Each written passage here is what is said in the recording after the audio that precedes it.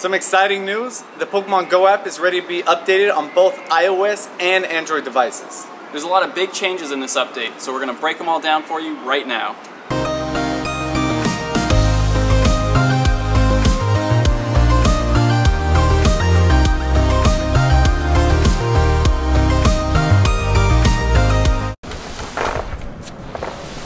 The first set of changes we're going to go over are within the trainer page.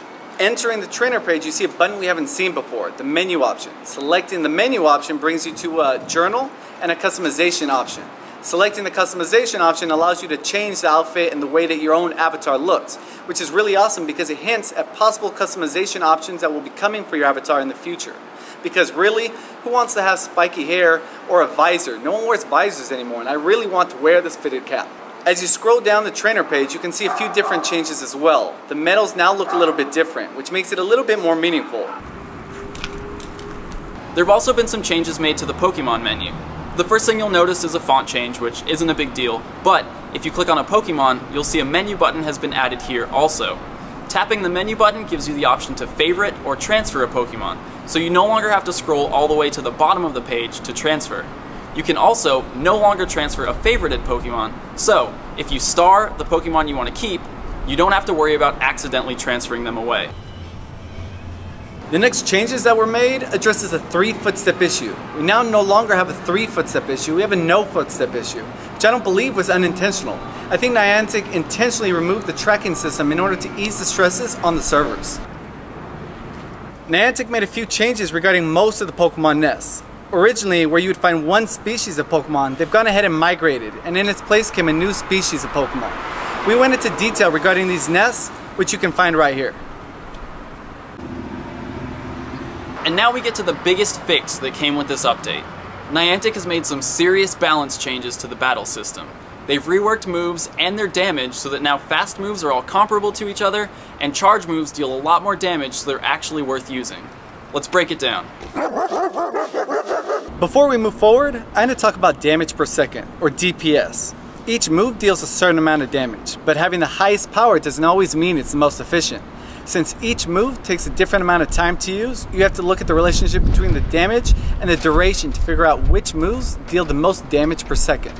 For example, Water Gun deals 6 damage, but Confusion deals 15. Water Gun deals more damage per second because you can use it faster, which ends up being better than Confusion. Prior to this update, spamming your fast attack was the most efficient way to battle, and to be honest, that was getting really boring. Luckily, charge moves are finally relevant. Their damage has been updated so that they now deal significantly more damage per second than most fast attacks. The new top 10 quick attacks in terms of raw damage per second are Pound, Metal Claw, Psycho Cut, Scratch, Water Gun, Wing Attack, Bite, Dragon Breath, Fire Fang, and Shadow Claw. When it comes to charge attacks, the top 10 are Cross Chop, Stone Edge, Blizzard, Body Slam, Power Whip, Hurricane, Mega Horn, Solar Beam, Fire Blast, and Hyper Beam. If you want to see a full list of moves and their damage per second, click on the link in the description.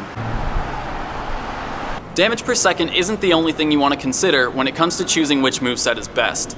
Fast attacks all charge your stamina bar at a different rate, so sometimes using a move with lower total damage per second results in higher total damage output because it allows you to use your charge move more often. For example, Fury Cutter deals some of the lowest damage per second out of all the quick attacks, but it charges your stamina bar at a faster rate than the other attacks. So, a Kabutops with Fury Cutter and Stone Edge actually has some of the highest damage output because Fury Cutter allows it to use Stone Edge so frequently. Personally, I'm really excited about these changes to moves because they represent the first steps towards creating and maintaining a healthy metagame in Pokemon Go.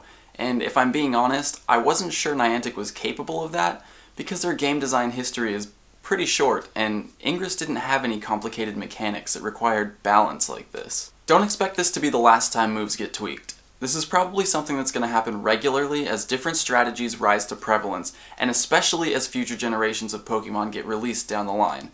In fact, since recording earlier today, Fury Cutter has already had its energy generation reduced to bring it more in line with other quick attacks. If you're interested in finding out which Pokemon benefited the most from these changes, we're going to cover that in an upcoming episode. But in the meantime, I've included a link in the description to a spreadsheet from Reddit user Professor Kukui. This spreadsheet includes Pokemon's theoretical total damage output and ranks them on both their offensive and gym defending abilities. Before we end the episode, I want to quickly go over one more thing that changed with this update: wild Pokemon encounters. Niantic patched out the quick throw exploit so you can no longer throw a ball as soon as you get into an encounter. They also tweaked the way curveballs work. Now, you guys know I throw a lot of curveballs, and to be honest, I've been struggling with these changes. I've been missing Pokemon way more frequently, but I'm pretty confident this is something I'll adjust to in the next couple days. The post-encounter summary screen now reliably awards experience for throwing curveballs, but the bonuses for nice, great, or excellent throws aren't showing up anymore. Hopefully this is something that gets fixed quickly, because I kind of rely on that extra 50 experience for great throws. To sum it up, today's changes show that even though Niantic isn't actively communicating with us, they are listening. So guys, if there's something you want to see changed, stay vocal, and chances are it might be addressed in the future. As always, thank you so much for watching, and we'll see you in the next episode.